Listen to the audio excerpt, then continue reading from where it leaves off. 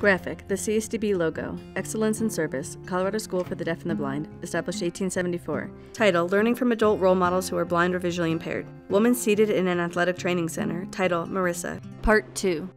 My name is Marissa, and I was diagnosed at the age of 3 with an eye disease called retinitis pigmentosa, or RP for short.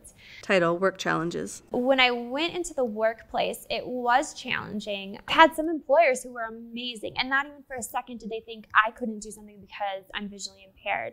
But I've also had a lot of discrimination in the field too, and that is really challenging. I think that's the hardest and the saddest part about everything. Currently, I'm working in Colorado Springs at a church. I love it. It is so much fun. I work with all ages, and I really love that. So either I want to do that full time, or I want to be a hospital chaplain. It's very exciting to be able to work in the emergency room and in the ICU and all the different places in a hospital. You never know what you're going to get, what you're going to see, and you meet just wonderful people. And there's something really wonderful about being with a person and walking with a person when they're just going through such a struggle. Title, Sports for Blind VI. At the age of 14, I was introduced to a sport called judo, which is very similar to wrestling. It's a Japanese martial art. I was introduced at a sports camp for the blind. I grew up being told that because I'm visually impaired, I can't play sports. My parents told me that, my gym teachers told me that, and it wasn't because they were being mean, it was because they really were not educated. They had no idea that it was possible for me to do sports. They had no idea that there were also certain sports out there for the visually impaired either. So I attended this camp starting at the age of 14, and it changed my life. It opened up so many doors for me. I now knew I could do sports. At this camp, we did swimming and track and field, and we did a sport called goalball, which is specifically made for the blind and visually impaired. Video clip of students playing goalball. We did judo and wrestling and all these different sports that I could even do in my high school. Fortunately, I did judo at the camp every year for the next 4 years, just for 1 week out of the summer. And I ran track in high school. And when I got to college, judo was offered as a wellness credit. 2 photographs. Marissa wearing a judo gi, flipping a man over her back. Marissa bringing a judo opponent down to the mat at an outdoor event. And I took it and I just fell in love with it. I started to compete after the semester class was over, and I really loved the competition side of judo. It was just very exciting and very rough and tough, which was really different from anything I had done before. And when I got to grad school, I was still training in judo, and I met another visually impaired judoka. A judoka is someone who does judo. His name is Adnan Gudic, and he was at the club that I started to train at in St. Louis. And he told me about the US team, and he said, hey, you're gonna go to nationals. It's the world qualifier. You're gonna qualify for worlds, and you're gonna go. And I thought, there's no way. But sure enough, I trained really hard, and I went to nationals. I qualified for worlds, and in 2014, I joined Team USA for judo.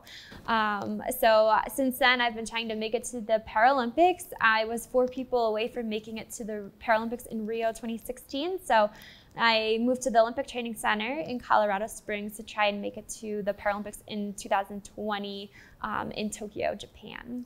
Marissa walking outdoors around Olympic Training Center with her dog guide. Marissa walking through the Olympic Training Center gym with her dog guide. So I currently live at the Olympic Training Center in Colorado Springs. On campus, I train in judo. I do weightlifting and cardio every day, so it's a lot of hard work. It's not always fun living at the OTC, but it is wonderful. We have a lot of resources.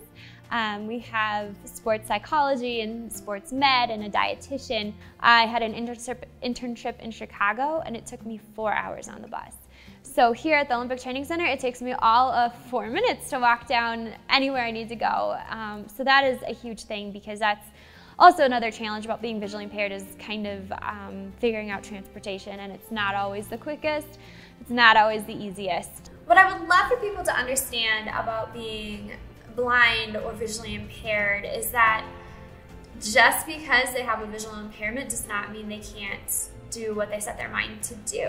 I think, unfortunately, there's a lot of people in our world who still aren't aware of other people's differences maybe, and aren't aware that there are things out there such as assistive technology or even just training that allows them to be as successful as everybody else. You know, I can't drive a car, but I can take an Uber or I can take a bus and I can get to where I need to go.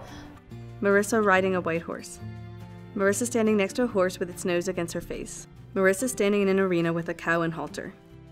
I would love for people to understand that just because you're visually impaired doesn't mean you can't do things. We have different ways of doing things, maybe on certain things, figuring out our own way, figuring out, you know, thinking outside the box. And maybe it looks a little differently how I do something from someone who's sighted, but I can still do it. And I would love for people to just trust in our abilities to do whatever we would love to do in life. Title: Learning from adult role models who are blind or visually impaired. Graphic: the CSDB logo, Excellence in Service, Colorado School for the Deaf and the Blind, established 1874. Learning, Thriving, Leading, 33 North Institute Street, Colorado Springs, Colorado, 80903, 719-578-2100, www.csdb.org. This has been a production of CSDB Outreach Programs.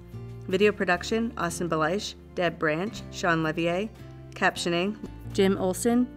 Audio description, Jamie Cusimano.